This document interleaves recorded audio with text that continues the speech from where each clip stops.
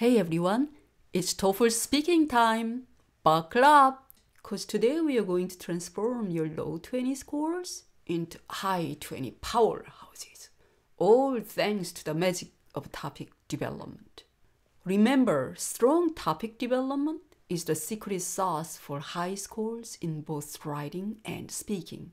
Let's jump right in with the student response. Personally speaking, I think that people cannot be considered very successful if they have only the power and money. In fact, there are many other aspects of a person's success, such as relationships. For example, if a businessman he is very successful on his business, he has the absolute power and a lot of money.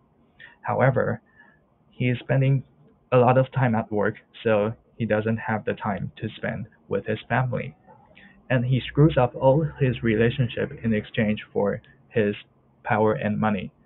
And in that case, I don't think the businessman is very successful. The student's pronunciation and prosody are incredible, practically native-like. Yes, somehow they scored a surprising 23. What's the culprit? Let's dissect their response. Delivery. Almost perfect. 93rd percentile in rhythm and 99 in vowels. Wow, that's impressive. Sustained speech and discourse coherence? Not so much. These areas are dragging the score down. Think of sustained speech as speaking on autopilot.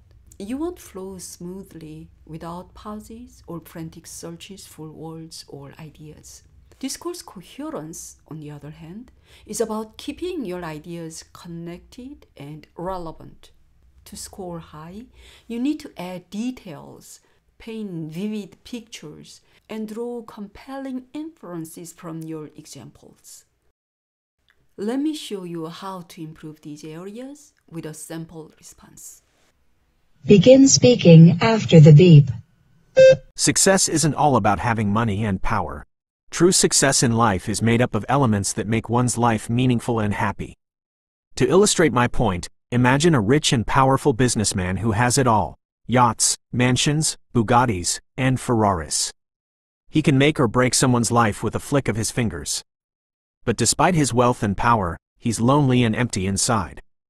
To rise to his current position, he sacrificed his family and friends. He loves no one and no one loves him. All his relationships are superficial.